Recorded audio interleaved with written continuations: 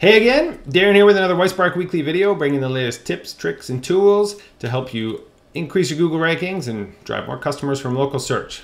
In this video series, I just do a quick short video on one specific topic or strategy or tip in local search. So if you're new here, subscribe to the YouTube channel, or if you're reading on the blog post, sign up for our email newsletter down below and you'll get notified of new episodes that come out every week.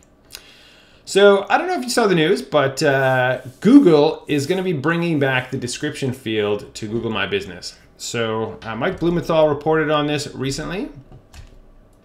Let's get back over here. So he wrote this blog post. It was originally reported by Dave DeGregorio on Twitter. And so he had seen this. So I guess it's in the wild already in testing.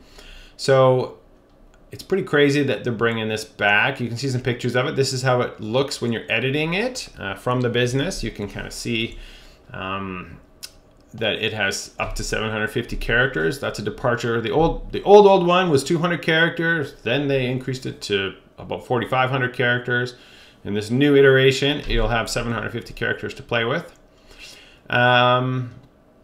This is how it looks like in the dashboard, and then on the front end, when you're looking at a knowledge panel in search, you'll see this from the business owner here where they describe the business. So that's pretty interesting. And we also know it's coming for sure. This is a pretty good sign that it's definitely coming. It's because Google has updated their Google My Business guidelines, and they have a new section here for business descriptions.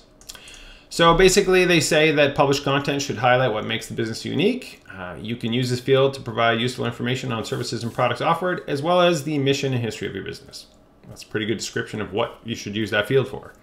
What you should not use the field for is don't be misleading. Don't say you are the #1 plumber rated in all of North America, if that is not true.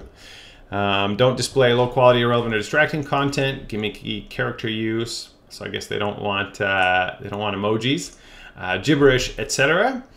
Focus on don't focus on special promotion prices and offers or sales, like, hey, everything is 50% off.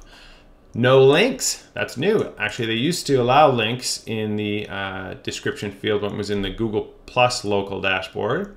Don't display any offensive or inappropriate content, and don't display any unpermitted content. So it's interesting. Why did they take it away in the first place? And why are they bringing it back? So I think the answer to why they're taking it away is because the field was just abused and spammed, and people would just stuff it with keywords. I once saw a case where it was like, I can't remember the exact, but it was like plumbers Denver repeated 50 times. So people just thinking that, you know, if you stuff your keywords into that field, it's going to help you rank. We actually know that it won't help you rank. Mike Blumenthal did a couple posts on the description field back in 2013. So in October 2013, where someone had asked, is there any benefit to varying your description across your citations? He addressed this, and he says, you know, that he talks about how little Google cares about the description, because basically they were burying it in Google Plus. And then he also mentioned that Googler Joel Headley at a local U event noted that these business descriptions are not used in the rankings and should be thought of as the business's elevator speech. This is directly from Google. They had said at the time that it's not used in rankings. Now, with this new iteration, that I suppose is up for debate, but considering they never used it for rankings in the past, it seems unlikely to me that they will use it again in the future. And then he also wrote another post. Someone had asked, like, how long should my description be? And again, he talked about how the description is not being used in rankings.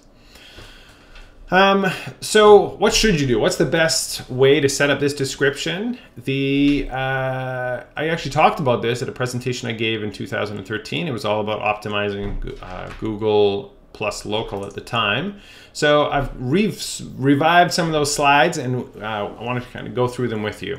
So again, it's not using the ranking algorithm. There's no point in stuffing it with keywords. In fact, if you do stuff it with keywords, you could potentially get your listing flagged for spam. So it's like a spam detection field if you do a whole bunch of it. It's not going to cause any benefit if you stuff it with keywords. It could potentially cause a penalty. So don't keyword stuff. No all caps content. I had heard back in the past where people put like stuff in all caps, like you're shouting. That could get the listing suspended. I had seen that happen in the past before. The way you should look at this field is you should imagine that the business doesn't have a website and the only information you can provide to your customer about your business is that description field. It's your pitch. You're trying to sell, sell them on the benefits of your business. Give the copies. This is a recommendation I made in the past. Based on those screenshots, it doesn't look like this is going to be an option anymore. I don't think they're going to have like the ability to add bold, italics, and bullet points, but I haven't seen it rolled out yet, so that's a question mark. Chances are they're not going to provide that because it wouldn't show up in the knowledge panel anyway, so I think that's going to go away. You won't be able to add bullet points. And then I also, back in the day, I just recommended having some links because that's a good opportunity to link them to relevant sections of your website. That is definitely going away. It's directly in the guidelines, so it's not going to be there, so you can't do that. You can probably add URLs in the description, but don't do that. And now remember, it's not used in the ranking algorithm. It is used to detect spam. So you might want to consider even hiring a copywriter to write an original, entertaining, and enticing Google description. You're selling your business. Don't do this, just like a short little one-liner. That feels like a wasted opportunity. Do this. I think this might actually be a bit excessive now with the new 750 guidelines. And also, I wouldn't suspect that if it's being put into the knowledge panel, it's going to display all that. So you're probably going to shrink this down to maybe one paragraph that really is your elevator pitch for the business. That is probably the best way to go forward. So I hope that was helpful. I hope that gives you some guidelines on what you're going to do with this description field. Just remember, it's not used in ranking. Don't spam it. Use it to pitch your business. All right. Thanks, everybody. See you next week.